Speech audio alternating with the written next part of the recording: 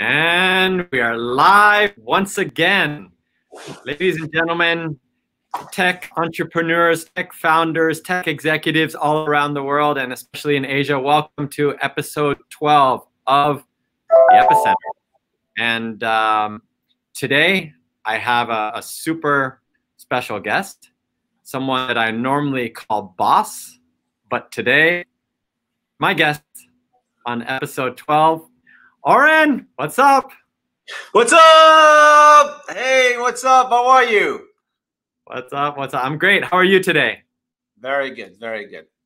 Busy morning as usual, and it's nothing better than to start noon and afternoon than chatting with you on it. So thank you for inviting me. Absolutely. Absolutely. So we have a very diverse global audience here, but particularly like we get a lot of exposure in Asia, and a lot of people probably unfamiliar with the humble background and also your humble beginnings, like how you came up with AppsFlyer. I remember you had mentioned like something about buying your first iPhone, and how did that jumpstart you co-founding this now multi-billion-dollar company? Yeah, so I think that, this is kind of another overnight success that took us many years in the work. But maybe just in a nutshell, my personal background is software engineering. I think that this is something that I'm taking with myself through all my career, thinking in logical way, what makes sense, what doesn't make sense.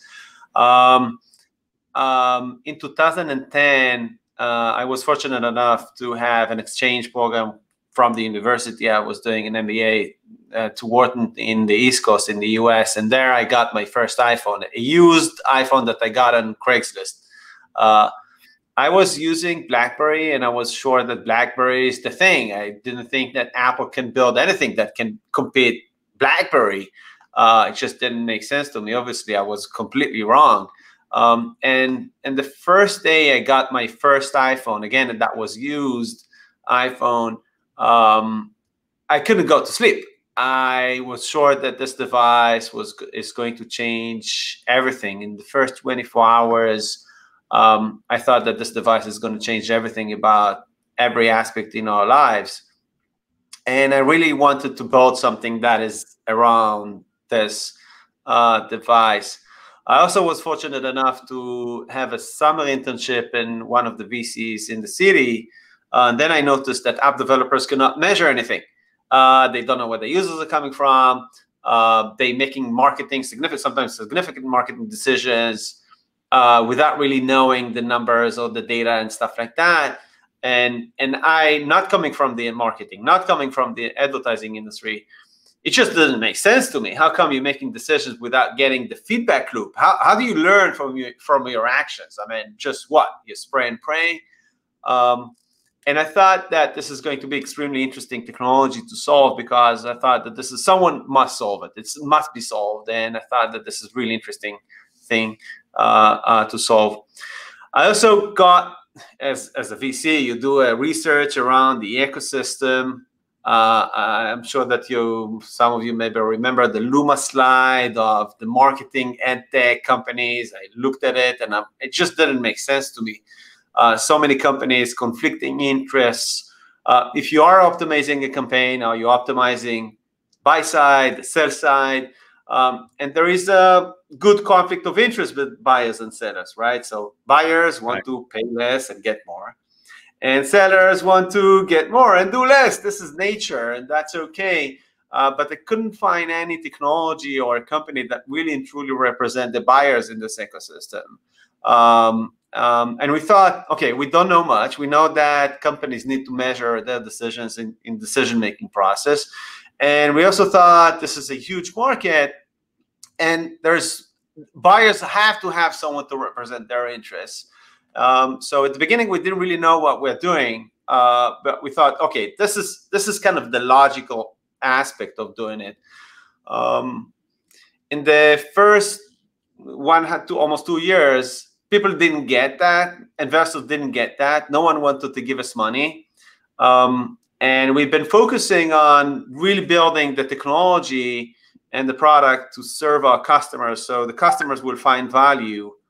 And we kind of said, okay, no one wants to give us money, so let's focus on delivering value to customers, because this is what we need to do anyways. And if we will be successful in doing so, everything else will follow. And I think that this is kind of, it planted the seed of our customer obsessed mindset, because we didn't know marketing and advertising, and we thought, okay, if we're going to be very close to our customers, really and truly understand their challenges, current challenges and future challenges, then we can learn what we need to build in order to satisfy their challenges today and in the future. And I think that this is what we took, you know, nine and a half years after, as kind of the core mindset of the company and the source of our customer obsessed mindset. So I can tell you, just back to your question, back in 2010, 11, and 12, I didn't work for almost 3 years. I was completely broke. So I had like, really, I took all my savings. So I was completely broke. But on the other end, I was really happy. I was following my passion. I enjoyed, and I also didn't spend a lot. So I didn't really need a lot of money just to live. It was rent and that's it. So. Right. Well, actually, one of my favorite pictures is of you and AppsFlyer's other co-founder, Reshef, when you guys are sitting there in the library and just being entered into the Microsoft Accelerator program, and you have your laptop, right, which is the newest MacBook. But it's actually not. It's a ThinkPad, and you put an Apple sticker on there because you knew that you wanted to be cool. But let's talk about being cool, because in our company Slack, you have the title of IT manager, right? And look, it's damn cool to be to have this engineering DNA and a CEO combined into one, right? Take us through like how this background of being an engineer and a co-founder of a company helps you captain this rocket ship. Yeah, so maybe first of all, I think that I have this logical mindset, and things need to make sense. And one of the saying that I learned through the years, that common sense is not that common. And we need to learn that common sense is not that common. And you need to force that. You need to really make your team think as common sense. Okay, why you make that decision, etc. IT manager. So yeah, that's kind of my unofficial title inside the company, because first of all, this is how I started, and then in terms of problem solving, really doing things, a lot of things in my hands. If you go into our support ticketing system, if you go a couple of years back, you'll find my tickets. And I think the tickets, support tickets, is amazing, because this is kind of where the market tell you what they think about your product. So you've been working on this and this and that. And the form of support tickets is amazing, because usually they don't file a ticket and tell you, hey, your product is amazing. We just want to tell you how much we love your team and stuff like that. So usually they tell you what's wrong with your product, and this is great because you can learn. So I was really into that, and also why still I'm keeping that title. And back then we didn't really have IT, so on the internet infrastructure network, and also installing computers, laptops for new employees. I always had like new laptop and boxes like installing next to me, you know, next and stuff like that. So I was kind of doing that. But I also see myself today as 1,000 employees. I serve my people. I need to make sure that they have the right tools and culture and infrastructure so they can do a great job. So my job is to enable other people to do a great job. And it's not my job to tell them what to do. It's just to enable them in decision making, how we're making decision, and not exactly the what, but providing them with this culture and infrastructure and doing what they do. And I think that this is a big part of IT manager. So I think that IT manager is better describing my job today also. Well, and you provide, it sounds like it's a great framework that you provide to the people around you to enable them to succeed. And like an IT manager, it's giving the best tools that people around you need to be able to do their job more efficiently, right? And yep. you just mentioned something that the company has crossed 1,000 employees. Not only that, it opened the 19th office just last month in Sydney, Australia. If any Aussies out there, g'day, mate. So, like now with this big workforce, and you're almost 10 years into this company, what was this focal point that you realized, hey, we're actually building something that is much bigger than we thought that we were building? Take us through that moment, or that aha that you had. Yeah, so it's really interesting because at the beginning we didn't really think that this is what's going to happen. We've been looking to survive through the next quarter or the next year. I remember, at the beginning, obviously, when we didn't have any funding, so it's like really scary. You don't know if this is what you're going to be doing in the next couple of months. It's really scary. And also, when we got the initial funding, it was very little. So we had this Excel file. I had this Excel file. It was only for me. And time to live and how much money we have left before we need to tell everybody, hey, I'm sorry, we cannot pay salaries and stuff like that. So then it was 5 months, 4 months, 3 months. We got even to 2.5 months time to live. It was a really interesting time. So I don't think that there was kind of a big aha moments. I think that our reality kind of expanded. And also I think that now I'm thinking about Shimon Peres' book and quote, and No Room for Small Dreams. So we didn't dare to even dream that this is going to be our reality a few years after. And I asked myself, should have we dreamt bigger? Maybe yes, maybe no. I don't really know. But what I do know is that the dreams are in the magnitude of your reality. So if you don't have, let's say, money to feed your children or pay rent, obviously the dream is that you will have enough money to pay rent and give food to your children and family. This is the biggest dream. But once you have that, you have other stuff. And I think that you need to kind of fulfill your basic needs so you can really dream big. So now it's really easier for us to think and dream bigger because we can see further and our reality is different. But I really go with the No Room for Small Dreams. And I think that if I ask myself, should have we dreamed bigger when we started the company in the first 2 years, the first 3 years? So I would say definitely yes. And I think that you need to kind of take, in this journey, take people that can, visionary people that can help you see further, because there are so many challenges along the way. I think that one of the stories that really helped us figure out that we are onto something big is one of the first customers that we had. It was a ride-sharing app. They had a campaign in the UK, and attribution didn't really exist. So they've been working with an ad network only on clicks and impressions. And we told them, hey, take this attribution link, provide that to the ad network.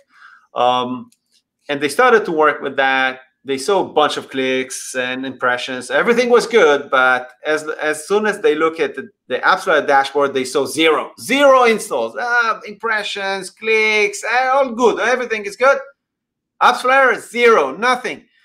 Obviously, the network was pissed off. What is this AppsFlyer thing? It doesn't work. So I told Reshef, my CTO, look, maybe you have a bug. It doesn't count anything. And there is only one install. And actually, this is the network that was testing this out. So he looked into the data, and we were shocked. We were shocked because we saw traffic. It was a UK campaign. So the service existed only in the UK App Store. We saw traffic from all over the place. We saw traffic from Indonesia, from Asia. We saw, it was an iOS app. We saw traffic from Android. So actually, I think that this is when we realize that if you're buying impressions, this is what you're going to get. And if you're buying clicks, this is what you're going to get. And you know what? If you're buying installs, this is what you're going to get. But once you measure value, and value for me is that someone installed the app and used it, this is value. And if you can measure that, this is what you're going to get. So I think that this is what kind of the realization that we are onto something huge, because it wasn't about fraud. This is how the industry used to work. Hey, you want clicks? I give you clicks. You buy clicks. This is what you're going to get. And I think that this is kind of very early on the realization that, hey, this is huge and there's so much value, and we need to continue to evolve this platform. But along the way, there are a lot of aha moments. I think that this is kind of for me, the way I thought after this kind of incident is like, whoa, this is, we need to move faster. If this is what's going on in the world, we have a lot of companies to save, really. Save. Absolutely. And save many AppsFlyer has, right? And this is kind of the aha that propelled the company to where it is today. Something interesting, and I think this is probably more getting into the subject of you know, what some of the audience might be looking to hear is like, how would you assess the state of the current marketing tech stack? Like, is it cluttered? Like, in hindsight, do you think that the general stack was actually prepared for the challenges that, you know, been brought forth by the pandemic? And, you know, we'll talk about Apple as well after this too. Yeah. So I think that when you're talking about marketing stack, it's very different than the West and the East. I think it's very different than mobile first, mobile only companies and services and the rest of the world. I think that if you're looking at the US, it's really complex. So they have the web, they have legacy, they have code of 20 years, different vendors, homegrown. Desktop, email, it's really, really complex. And they didn't really invest in mobile because the adoption of what they can do with mobile was kind of really late, couple of years late after Asia. And still there is a gap. I think that pretty big gap. That's on kind of the West and the US. But if you're looking at Asia, it's much more simpler, much more advanced in mobile, and what people can do with mobile and what companies can do with mobile devices. So if you think about, well, I remember one of the research that we had, we measured lifetime value per device and how much money is going through a device in the US and Asia. And we found that Asia and the US and the West is almost identical. And well, in first sight, it doesn't make sense, because if you think about GDP per capita, it doesn't really make sense. But if you're thinking about the US, that many people have so many credit cards and desktop and laptop and this and that, and they do so many things outside their mobile devices, and they are really not using that. And in Asia, there is a lot of activity in payments and stuff like that. Everything is being done on mobile device, so it did make sense. And I think that the tech stack on the mobile side is much more advanced in Asia than in the US. I think that also the vendors didn't really develop platforms for mobile. In the US, if you're looking at the major marketing clouds, I think that they're way behind in terms of connecting all the dots together in mobile. On the other end, and I think that this is important to note, and especially that we are talking with people and audience from Asia, I think that the US and also Europe leading on the privacy, that's Europe, and security in the US. And I think that this is where Asia in general lagging in terms of security practices, and privacy practices. So the way we operate is we take all these kind of great things that we see in the US and Europe in terms of privacy and security, apply that into the platform, and deliver that to Asia. And we see ourselves as educating the market. Hey, before you onboard such a platform, this is what you need to do, and this is the important things in terms of security and privacy. So we see that part of our mission, because I think that this is extremely important. And I think that this region is behind, for sure. I know that. But on the other end, we see a lot of innovation in Asia in mobile. We apply that into the platform and deliver that to customers all over the world. So I think that this is kind of everybody win kind of a platform, because we learn different things and we apply that into the platform back. So I think that this kind of advantage of really truly being a global company adds significant value to everybody. Yeah, this is. I mean, I love what you're saying, because obviously me being here in Asia and living here in Asia my whole life, I'm less representative of the current generation, because these are people that have grown up with a mobile only, right? Not even experiencing desktop, and you know, how many billions of people who their only connectivity to the outside world is through this device. So I think it's significant, and this is a good like segue to like 2021 is around the corner, right? Well, there's a lot of things that happened this year in the industry, and what major shifts do you think are going to happen? Obviously, we see even a question in about IDFA. Is the pandemic going to continue? What you know? How do you think this industry is going to be? You know, for next year and for the foreseeable future? So I think that this is a great question. This is a question that we all need to ask ourselves in life, personal life, and business. We've been asking these questions ourselves a couple of years back, and this is how we came up with our 4 pillars. So our 4 pillars, one of them is security and privacy. So we identified security and privacy is something that is important today, will continue to be important in the future. So if you're looking at 2025, 2030, I don't think that security is not going to be important. I think that it's going to be more important. Privacy, it's going to be more important. So we've been investing in these areas, and I think that every business needs to ask themselves, what is the invariants, things that never going to change in terms of their business, and while everything else will change, because there's a lot of rapid change around us. Some of them that you can predict, most of them you cannot predict. But the invariants, the thing that you decide that your customers, no matter what, in 2025 and 2030, it's still going to be important for them. These are the things that you need to be the best at. And again, we identified security and privacy. We wanted to be the best in that, and this is what we've been doing in the last couple of years. So this privacy changes, I think that this dramatic changes that Apple is proposing. But in terms of the company and our customers and partners, I think that we've been, very ready to these kind of changes because we've been investing in this all these years. And you know, you have to have also long-term mindset, because the benefit of investing in these invariants, things that never going to change, are very long-term. But once you hit that kind of long-term, I think it pays off. I think that if we are looking at 2021, I don't think that Corona is going to go anywhere. Unfortunately, as a company, we operate as in the mindset that it's going to be around for the next 2 years.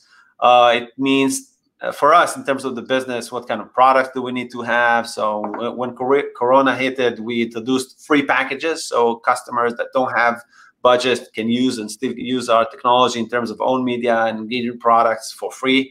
That's one. Second thing is we created a package that really dedicated to Corona, that people can not only we work from home, but our customers work from home. So what do we need to deliver them so they can do their job using the AppsFlyer platform from home? So we invested in the app and alerts and comparing different time frames and comparing that with COVID-19 period. So again, predicting into the future, I think that the best way for us is to go back to our 4 pillars: security and privacy, enabling innovation, data accuracy, because people are depending on our data, and focusing on customers. I think that every company should identify the 4 pillars and focusing on that. privacy and industry changes will continue to be in 2021 and in the future. It's not going to stop. It's going to continue. Remote workforce, remote work from home, stuff like that. Well, companies need to realize that this is the future and how they can innovate on top of it. How they can build cultures, great cultures, and work environment where people are working from remote, onboarding from remote. It's not an easy task, and if it's a small company, it's even harder. If it's a big, really big company, it's really, really hard. I think that for us, this is kind of a sweet spot, that we are not too big, not too small. But I think that yeah, it's a big challenge, anyways. Yeah, and I think that there's like let's kind of shift very quickly to giving back, right? I think this is something that all companies have to do. But in AppsFlyer, I mean, you've pledged 1% of resources to give back. The $500,000 COVID fund that was, done. There's early on, like in February, we were sending masks to China, zero budget marketing. I mean, there's so many things, so many initiatives. Like, tell us about giving back. Like, why has this become such a critical part of the AppsFlyer success story? Yeah, thanks for mentioning it. I think that it has to do. First of all, let's start by saying that I think that investing in our communities is one of the best investments that we make in the company. So you can think of, okay, you invest in product and then you can monetize on the product. This is good for business. It's no doubt. Now the question is, what are the tools and the things that you can do to support that? And I think that one of the most important things is to let people feel really good about what they're doing. And AppsFlyer Cares is really like an amazing platform for our people globally to give back to communities and things that make sense to them and things that really touches them. So in different countries, we do different things, and we let the team kind of think about what's really important for them. This is the team's activities that we're doing these days. And I think that if I just thought about it yesterday. In order to be really, really creative and innovative, you need to be fearless, because fear is stopping you from doing great things. And the best way to be fearless is to be thankful for what you have. And the best way to be really thankful is to give back to community. And it goes back to you. It's kind of amazing cycle. And also when you're doing that with your colleagues, it can be different teams, different departments, different offices, you're creating a bonding that you cannot replicate in work, in the day-to-day. And I think that we're kind of doing something amazing for communities. That's one. But why it's good for business? It's amazing for business. So it's a win-win-win. It's an amazing thing that we discovered in the last couple of years. We've been investing in the last year, and I think that COVID-19 was an amazing year to double down on that. And we tripled down on the AppsFlyer Care, dedicated this coronavirus fund that we usually don't do a money donation, but here we donated to universities, cross collaboration across nations, and stuff like that. With a lot of activities. And I do recommend that every company will consider doing something like that. You cannot fix the world in one day, and this is not the intention. It's a slow process. Also, just the intention that companies give into this, if everybody will do it, we will have a much better world in the future. I am a strong believer in that, and this is great for business. So I think that business owners, boards, investors need to understand that this is great for business. The same way as diversity, inclusion is great for business. I think that in the boardrooms, CEOs, investors need to understand that this is also amazing for business. That's amazing, Oren. And thank you for being so candid and sharing here. As you know, or some of the guests know, I like to wrap this up with a a rapid fire question series. Are you ready for this? Let's do it. All right, Oren, what's your favorite day of the week? I live in Israel, and in Israel we have a different week. Actually, you would say that Japan is kind of waking up the first of the week, Monday morning. No, it's not. It's Israel, because we're waking up on Sunday morning to start our week. So our week starts Sunday to Thursday. So I really like Sundays because we're kind of waking up one day ahead of the entire world to get ready for the week. That's one day that I like. And also Thursday. I don't know why. It's maybe before the weekend. Although we have a weekend Friday and Saturday, but Friday is still working day globally. So you're kind of half working or stuff like that. But yeah, Sunday and Thursday. What's the last book that you read? Atomic Habits. I was trying to build my habit in reading books. So I started with Atomic Habits. I really recommend that. I think that one of the things that I started to do after reading the book is not charging my phone in the bedroom. So when I'm going to sleep, I'm going to sleep. It's outside the room. It's a good habit. And Oren, talking about the phone, what's your favorite Asian cuisine? Thai chicken, green curry, man, and I miss that. Yeah. I have to come visit you, man. Yeah, yes, you do. Oren, what's your favorite app? Waze, for many reasons. I'm sure. And the last question: a living business leader that you look up to. That's an easy one for me. Although he passed away last month, unfortunately, that's Tony Shane. I think that Tony Shane had a really dramatic influence on me and the company and the way I'm thinking about customer and customer obsessed and customer centric. And I think that his Delivering Happiness book really influenced in so many aspects and on the business and on me. By far, probably the most influential leader that I had in the way I'm thinking about business. Unfortunately, he passed away in a tragic incident last month. Well, for you, Tony Shea is still living. And with that, thank you everybody for joining the Epicenter today. And this wraps up season 1. Have a great week. Have a great weekend, and everyone stay safe. All right. Thank you, Ronen.